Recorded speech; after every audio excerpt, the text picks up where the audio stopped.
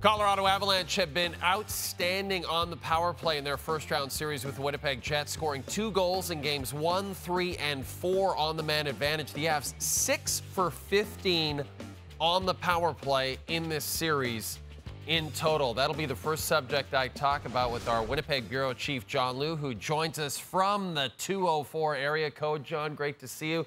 It's no secret that the penalty kill has not been effective for the Jets in this series so far, but there seems to be a bit of a disconnect, John, in the room about how to fix the issues. Take a listen to this.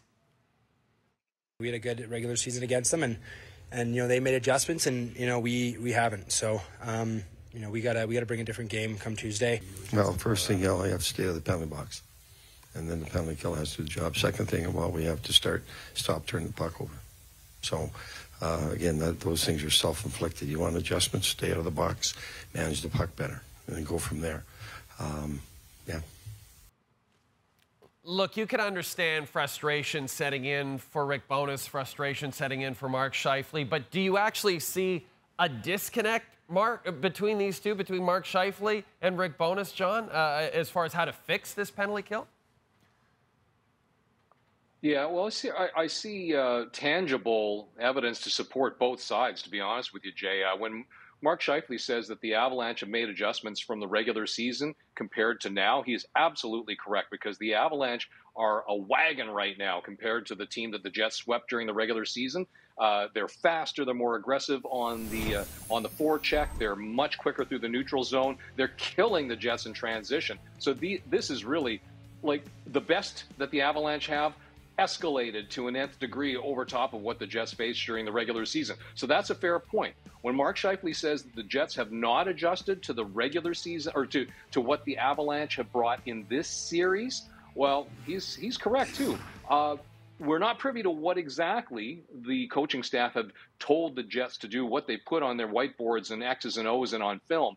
But the fact of the matter is, what Rick Bowness is saying as far as being more disciplined about trying to implement better puck management, these are all flaws in execution of the system. So whatever adjustments are being implemented by the coaching staff, they're not being executed significantly by the players. But having said that, without knowing exactly what those adjustments are from an X's and O's standpoint, it's clear that the Avalanche are a step ahead of the Jets in terms of tactics, but also in terms of execution, certainly in pace. So unless the Jets can get everything and everybody on the same page for Tuesday, well, you could have a very uncomfortable repeat of history last season against the Vegas Golden Knights in the first round, where the Jets won the series opener and then lost 4 straight. So they're up against that. They're trying to not let that happen again. And, you know, it's not often you have a nearly 20-goal scorer on the bench to start the postseason, but that's the situation Cole Perfetti found himself in going into this series.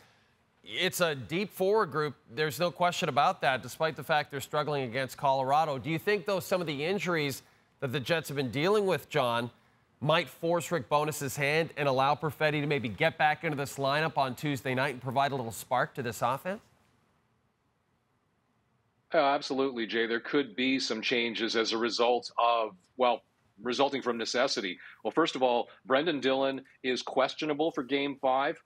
In Game 4, Logan Stanley drew in his place. But having said that, I suspect that Colin Miller, who has not played in the postseason for the Jets, he only has a handful of games in the regular season since he was picked up at the trade deadline. He may draw in as the 6th defenseman. And on forward, that nasty shot to the head, that to the side of the face that Vlad Nemesnikov took, questionable whether he'd be able to suit up for Tuesday as well. And in that case, it certainly opens the door for Perfetti to draw in.